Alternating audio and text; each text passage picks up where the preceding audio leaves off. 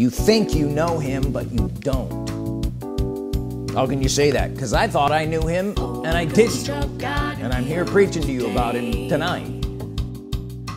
Holy Ghost, your God in the earth today. Holy Ghost, your God. The Holy Ghost is God in the earth today, and you walk with him by saying words. My name is A.J.Hemstrought. Thank you for joining us. If this is your first time here, make sure you subscribe, and if this isn't your first time here and these messages are blessing you, then consider becoming a partner with us. I'm going to be saying some things tonight that a lot of people won't like, but I've been instructed to say them and to say them boldly. Lots of times I'll be instructed to say things, but he told me to say these things boldly. Say them boldly. Say them boldly. Acts chapter 10 verse 35, but in every nation he that fears him.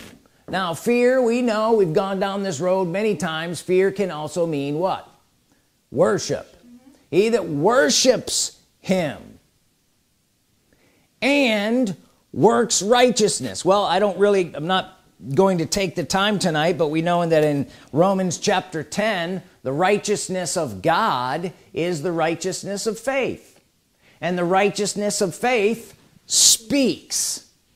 What does it say? It says the word. So if you want to be in the righteousness of God, or working, say working the righteousness of God, you're going to be speaking the word in faith. Does this make sense? I have a whole bunch of other messages on that, but that's what that means. So if somebody will worship God and speak his word in faith, what's it say will happen? He is accepted with him. With him who? With him God. Well, if I could get people to do these two simple things, to worship God, say worship God, and speak in agreement with his word and not out of agreement with his word, then they would be accepted with him. Do you have a problem with that? No. Well, how are you going to get people accepted with God?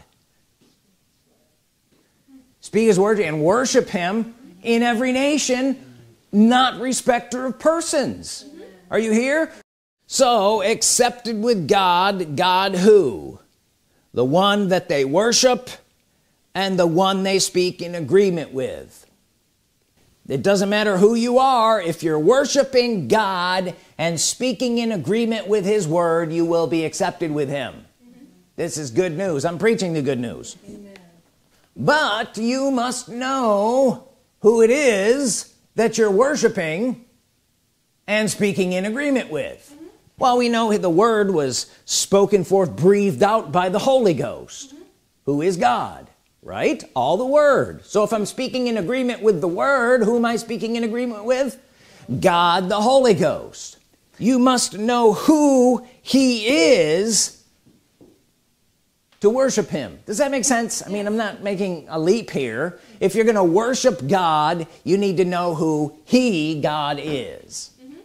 Well, you go to most places and they don't worship the Holy Ghost, do they? No. Could they possibly be fulfilling this verse of Scripture if it's the Holy Ghost that verse of Scripture is talking about? No. So are they accepted with him? Not in the way they should be. We know whom we worship. John 4:24 says, God is a spirit, and they that worship him. The Holy Ghost is God, and the Holy Ghost is a spirit. God is a spirit, and they that worship him must worship him. You must know who you worship in order to worship him. God is a spirit, and they that worship him must worship him in spirit and in truth. Are you here? In this, the Holy Ghost, God, the one we're talking about, is no respecter of persons. If you worship him, and speak in agreement with his word, you are accepted with him. You're pleasing him. Romans chapter 15, let's look at verse 16. That I should be the minister of Jesus Christ to the Gentiles. What does Gentiles mean? Well, if you're talking about Jewish people, the Gentiles meant everybody else. And basically it means without God. Because if you were a Jew in that day and you had a covenant with God, you were the only one with God. Right? Everybody else may think they have God, but they don't. So Gentile, that's what Gentiles means. Literally without God. Are you here? Ministering the gospel of God, or the good news of God, that the offering up of the Gentiles, people without God, might be acceptable. Now, what do we say? They that worship God and work righteousness are accepted with God. Here it says, ministering the gospel of God, that the offering up of the Gentiles, those without God, might be acceptable, being sanctified by who? The Holy Ghost. So who does this? The Holy Ghost, who is God. So somehow the Gentiles are going to have to come into worshiping God, the Holy Ghost, and working righteousness to be made acceptable. Are you here? Yes. You can see why I stress this so much. Sanctified by and through the Holy Ghost, or in a relationship with the Holy Ghost, or walking with the Holy Ghost. That's how you become accepted. Are you getting this? Yes. Does it say that? Offering up of the Gentiles might be acceptable or made acceptable, being sanctified by the Holy Ghost. Well, not the Holy Ghost as in a power. The Holy Ghost we know is a person. So it has to be through a relationship with the Holy Ghost, knowing him as God. And if you know him as God, you're going to worship him as God. Are you here? Sounds a little foreign, doesn't it? To most religious people's ears, the things I'm saying right now. A little bit irritating to some people. You know, some of you need to be irritated. You've been living in that little world of yours for so long, you need to come out and start walking with the living God. I'm telling you, we know almost nothing about the Holy Ghost. And yet scripture after scripture tells us that he's the one we're supposed to be worshiping and walking with and being accepted with. And yet we know almost nothing about him.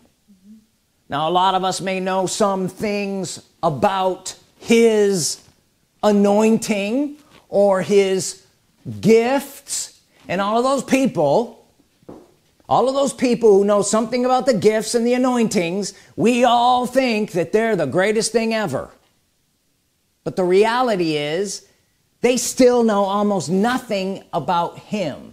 I don't care, listen, I don't care how much you know about the anointing and the gifts of the Spirit, it's still not him.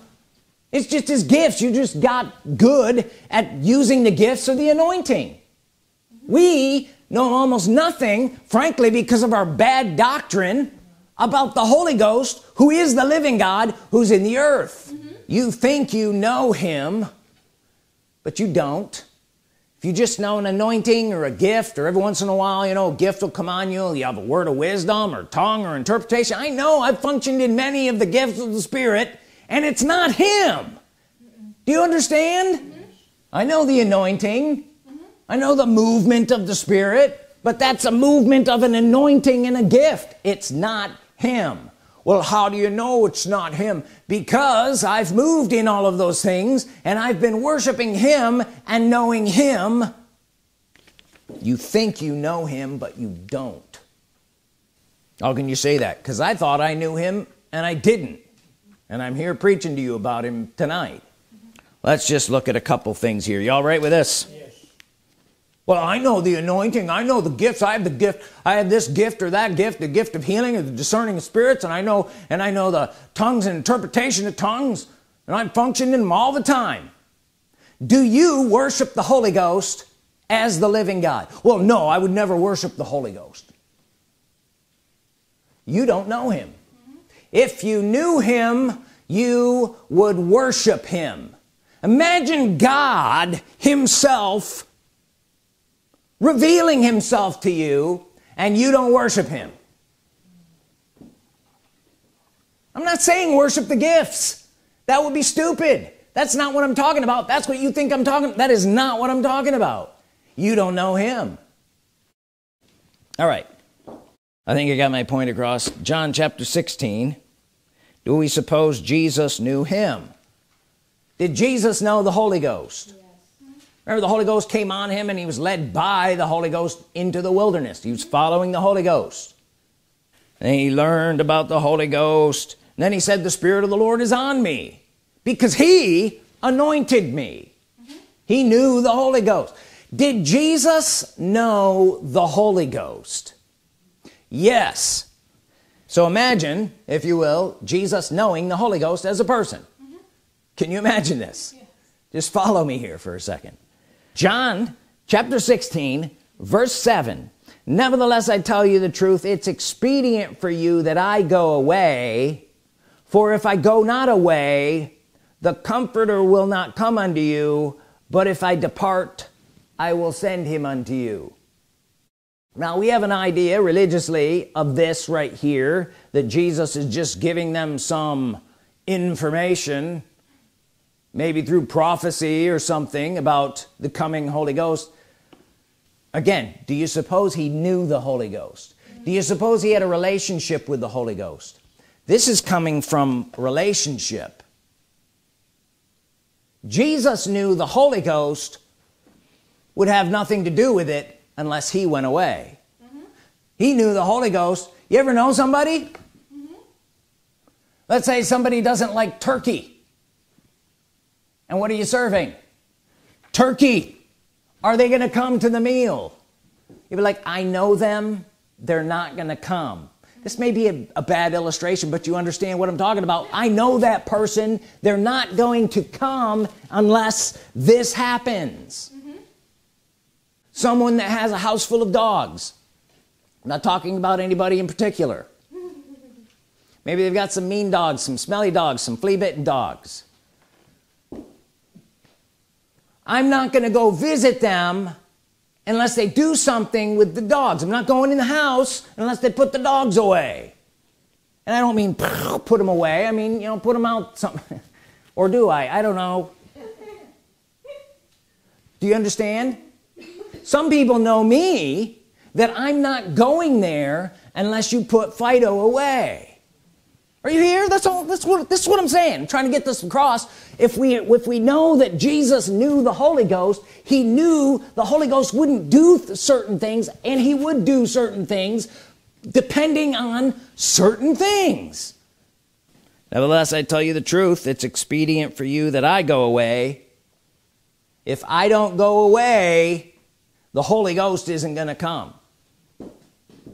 Are you here now?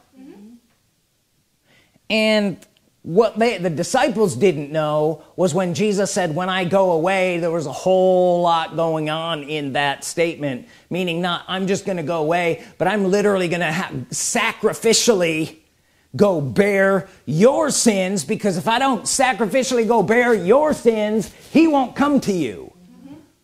Because he's not coming in some filthy place filled with dogs and fleas. That was probably a better illustration than I thought about it, right? If I don't go away, meaning if I don't go and sacrificially go away and be raised from the dead and sit down, say sit down, he won't come. He must have known the Holy Ghost. He knew him, the Holy Ghost. I hope that you're still on board here. Talking about the Holy Ghost, God in the earth today that you walk with by saying words. You worship him. He's God. And you speak in agreement with his word, which is working righteousness, right? 2 Corinthians chapter 3 verse 16, nevertheless when it shall turn to the Lord, the veil shall be taken away. Now a veil is what? A veil is something that you can't see behind. That's what it's there for. So there's something behind the veil. Well, if it was so obvious, why even have a veil on, right? So here we go. Nevertheless, when it shall turn to the Lord, the veil shall be taken away. Now the Lord is, remove the veil. Not what everybody was expecting. Now the Lord is that Spirit. What Spirit? Now, Holy Ghost. And where the Spirit of the Lord is, or where the Spirit is Lord, there is liberty. Where the Spirit isn't Lord, then there isn't the kind of liberty that there should be. You're still on the other side of the veil. Well, everybody goes, oh, well, then the Spirit is Jesus. Jesus never turned into the Spirit. The Holy Ghost is not Jesus, and Jesus is not the Holy Ghost. This verse of Scripture is talking about the Holy Ghost. So this is not Jesus. When the veil is taken away and we go behind the veil, who is there? The Holy Ghost only. He's the only part of the Godhead in the earth today. It's part of what I preach on all the time. I'm removing the veil as we speak. This week I was asking the Holy Ghost, do you really want me to bring people in here? In where, you say? In this room of worshiping the Holy Ghost, behind the veil where they see Him. Because when they come here, there's no going back. It destroys all that religious thinking. Right? I know the answer to it. Do you really want me to go? But my words are weighted. Do you really want me to bring people in here? Because when they come in, they can't go back. And in many ways, when they begin to see Him, the Holy Ghost, it not only ruins their doctrines and stuff like that, but it ruins them. They can't do anything else but get more of Him. We go from glory to glory by Him. You see what I'm saying? Yes. And He says, yes, bring them into the worship of me. Say, bring them into the worship of me. And these words are going to go all over the earth, and people are beginning to worship Him as the living God. He says, yes, bring them into the worship of me. 1 billion people, they can't know the real Jesus without me. So you have to have the Holy Ghost to know who the real Jesus is. Your Jesus is fake. You have a fake Jesus. Well, you can't say that. I can say that because the Holy Ghost is the one who reveals Jesus. And if you're walking around with your fake Jesus and you say that I can't worship the Holy Ghost, somebody's at an impasse here. I've walked with fake Jesus for years. Now, was it necessarily fake? No, I knew some word. I'm not saying that you aren't saved. I'm not saying those things. But you're going to have to put some of those things aside to come and really know who the real Jesus is. You have to know the real Holy Ghost. That's why I said earlier, some of these things I say are going to irritate people. They need to be irritated. Is this fun yet? And I told you I need to say it simply and boldly. Your Jesus is fake. There's a fake Jesus, there's a real Jesus. There's a religious Jesus, and then there's the actual Jesus. Actual Jesus is not in the earth right now. He's seated in heaven, and they sent real Holy Ghost, the person. And you don't worship Him. You want to get mad at me? I'm not angry, I'm just saying things boldly. Sometimes it's the bold word of God that breaks the yoke. And then the Holy Ghost said, How far are you willing to go with me in this? How far are you willing to go with me in this? Let's just assume that the Holy Ghost is God. He's a person. He's in the earth. How far are you willing to go with him in this? In what? In this thing called Holy Ghost worship and walking in righteousness, fearing the Lord and working. How far are you willing to go? And you know, I remember so many times people going, all the way. I want to go all the way. You know where they went? All the way out the door. Bring up a little something that makes them uncomfortable. Are you going to go all the way? How far do you think this goes?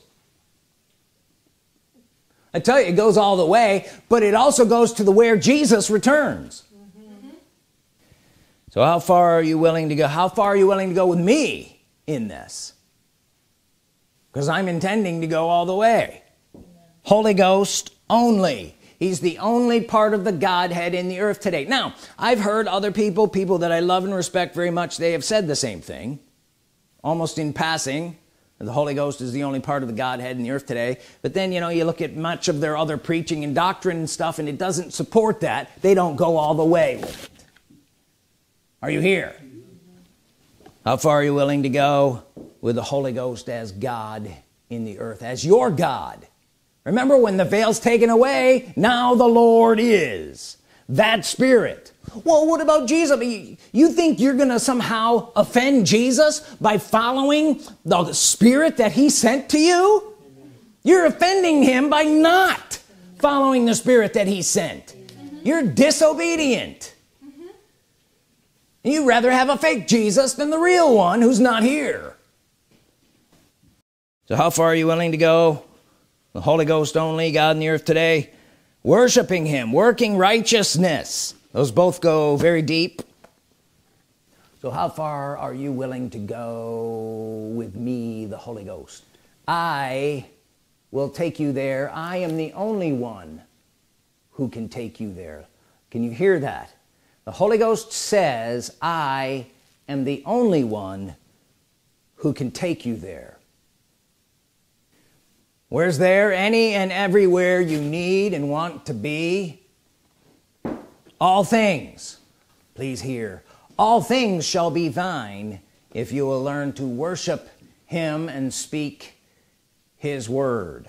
All things shall be thine if you worship me. Now, I need to cover something right here. Are you okay with this so far? Yes. The devil is not God of the earth. Yeah, but what about that verse of scripture? I'm going to read it right now, where it says that Satan is the god of the world. What about it? What about it? I just said the devil is not the god of the earth. Is that, you know what's so bothering to me is so many religious people want to do that. They want to go, the devil, he's in control of everything. He's the god of this world. And they think they're quoting this scripture. He's the god of the world. Don't get up in his business. Or you sell your soul to him and he'll make you famous. The devil is not the god of the earth. 2 Corinthians chapter 4, verse 4, in whom the god of this world. Well, right there, it says, oh, right there. See, pastor, you're wrong. In whom the god of this world has blinded the minds of them which believe not. Whose minds did he blind? Those that believe not. Now, this word world here, the god of this world, the word world is translated in half of the translations I looked up. I looked up as many as I could find. Half the translations say world. The other half say age. The god of this age. And then I looked up the Greek word. The Greek word comes from the root word eon. You know what an eon means? It means a time frame. So an age. It really should be age. Or this world age. But it doesn't ever mean earth. The devil is not the god of the world or the earth. Say the devil. The devil is not the God of the earth. He never became God. He's a fallen angel, right? So let's look at this. Number one, he is not God. Got a problem with that? The devil is not God. He wants to be God. Isaiah 14 verse 14, I will ascend above the heights of the clouds. I will be like the Most High. Yet thou shalt be brought down to hell.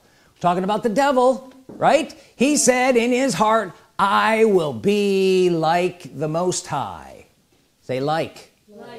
Did it say he would be the Most High? No. Is it even possible for him to be the Most High? No.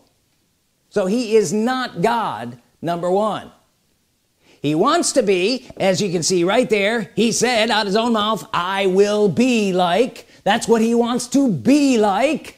That's what he presents himself to people, that he's like God, the Most High.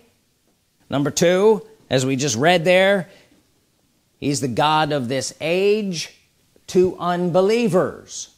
He pretends, listen, he pretends to be like God to unbelievers. Is he God? No. In fact, as soon as they become believers, believers have authority over him at any hour of any day. In the name of Jesus, they put him under their feet. Not very godlike, is it? To be put under somebody's feet. Any believer. Every believer has authority over him. They simply have to say, get thee behind me, Satan. Yes. Because he's not God and he's not God. Get this straight. He's not God of the world. He's not God. He's only God. He only pretends to be God in the to unbelievers. So why can he act like God to all of the believers? Because he's deceiving them into thinking this. Are you here? And I'm exposing it. Amen. He's not God. Amen. The Holy Ghost is God. So if the Holy Ghost is God, do you suppose the devil knows the Holy Ghost is God? Who does the devil want to be like? Like the Holy Ghost. All right, I think you're ready for this. Luke chapter 4 verse 1, and Jesus being full of the Holy Ghost returned from the Jordan and was led by the Spirit into the wilderness. Who was Jesus being led by? Himself?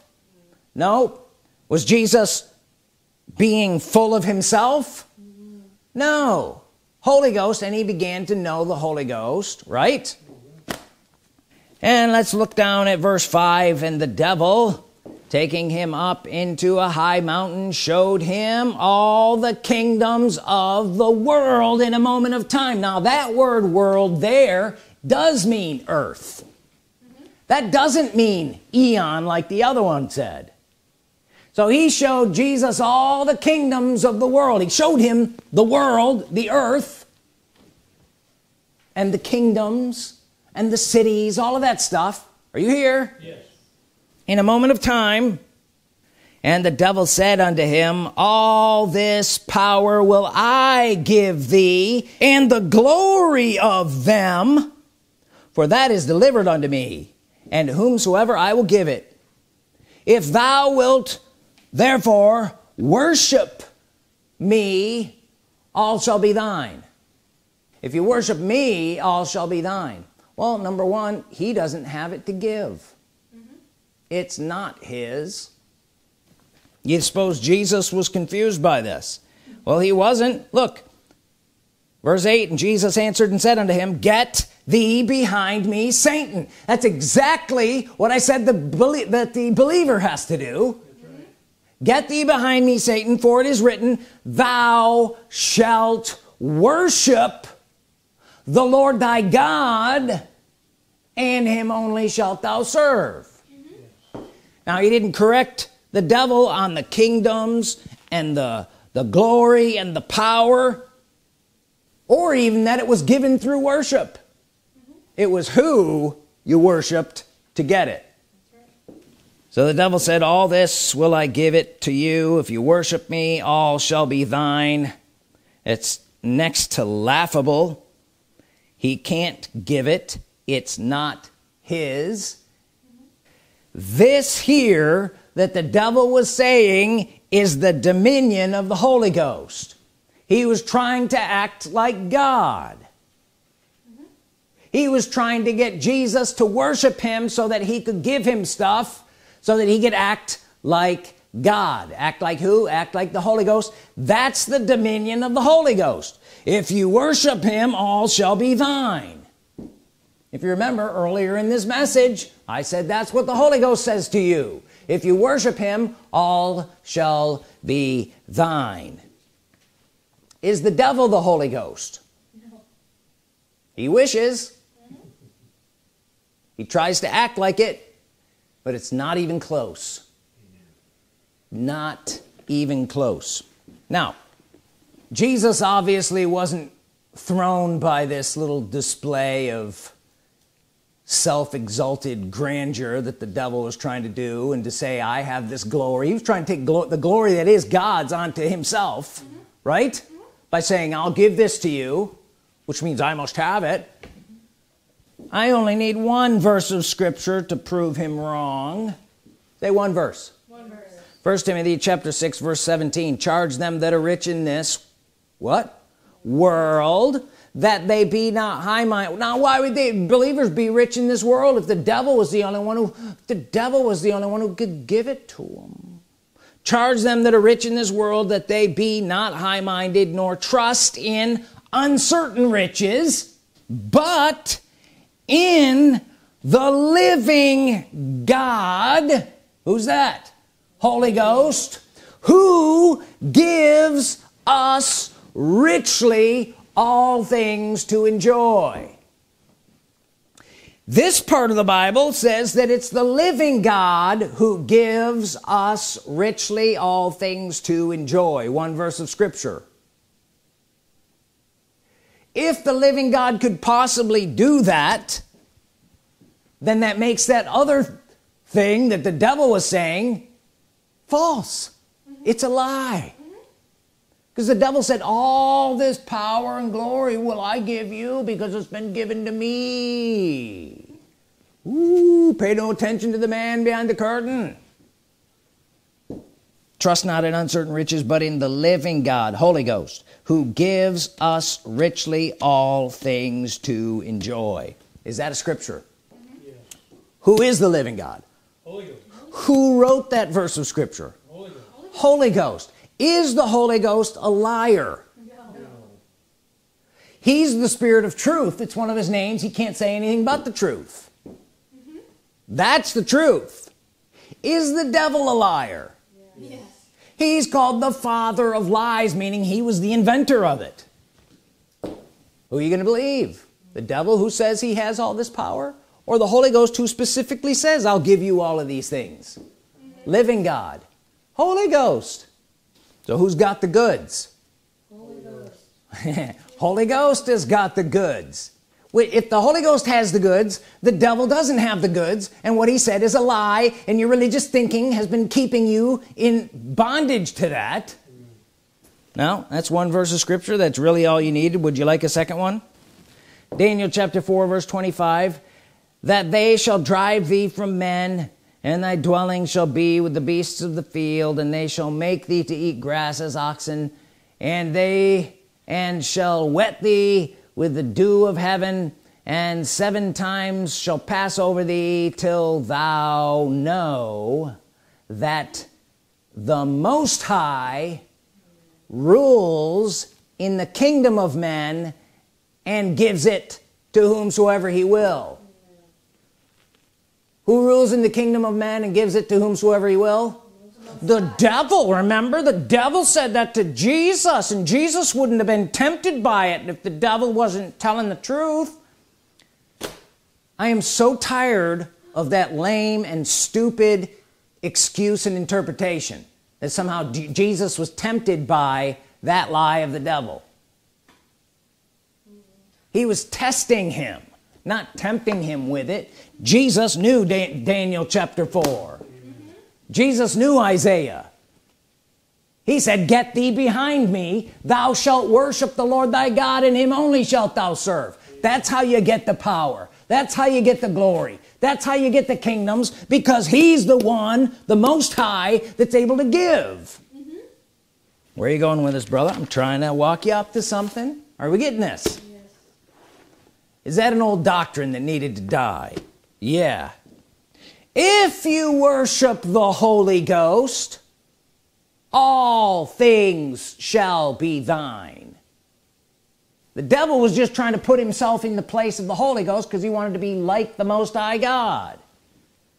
But the truth is still there.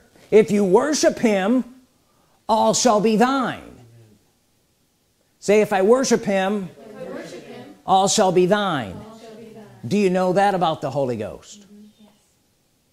He's the Most High.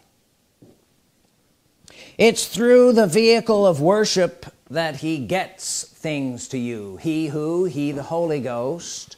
It's through the vehicle of worship that he gets things to you. Thou shalt worship the Lord thy God, and him only shalt thou serve.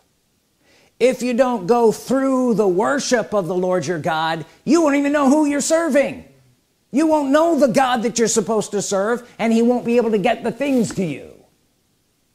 And he is the only one who can take you where you need to go. He will take you there. He will give you all things, all the revelation you need, all the ability you need, all the resources you need. Listen, all the resources you need will come to you through the vehicle of worshiping the Lord your God, and him only shall you serve. How far are you willing to go? Fearing the Lord, worshiping the Lord, and working righteousness. Part of this message, we're taking back what the devil tried to steal and frankly has stolen from the church, the glory that was and belongs to the Holy Ghost. Right? Is the devil a thief? He was trying to steal, and did frankly for thousands of years, the glory that belonged to the Holy Ghost, because when you worship him, he gives you all things. Say, when I worship him, he gives me all things. It's who he is. Living God, richly giving you all things. And there's a glory in that. Well, you can't know him or serve him without worshiping him. And I know I'm irritating a lot of people because they don't worship the Holy Ghost. Well, give it a go. As soon as you know that he is God, there should be nothing holding you back from worshiping him. He's the Most High God. He's the living God. He's the only God in the earth today. You're not walking around with anybody else. And you can't know or serve him correctly without worshiping him. When you worship him, something changes in you. The veil is taken away. Use of the words, I worship you, Holy Ghost, removes the veil. Say, use of the words, I worship you, Holy Ghost, removes the veil. And then we walk in liberties that we couldn't even see before. So learn to worship him, the Holy Ghost, and learn to work righteousness, which is speaking in agreement with his word. And you shall be accepted, and you shall be approved, and you shall be pleasing to the Most High God, who will begin to do things for you. And great things shall move in your direction, things you didn't even know were there or possible. But they're coming to you right now, says the Spirit of God, as you continue to face your face towards me and be changed by my glory, my glory, my glory, from one to the next and to the next. These are great days to be alive. When we worship you, Holy Ghost, we thank you for it. In Jesus' name, amen. Amen. If you have a tithe or an offering, hold it in your hand. Say this after me. Holy Ghost, I worship you. I thank you that I am being increased from glory to glory, and that all things are coming to me as I worship you In Jesus' name, amen. The Father is in heaven, Jesus at his right hand. Holy Ghost, your God in the earth today.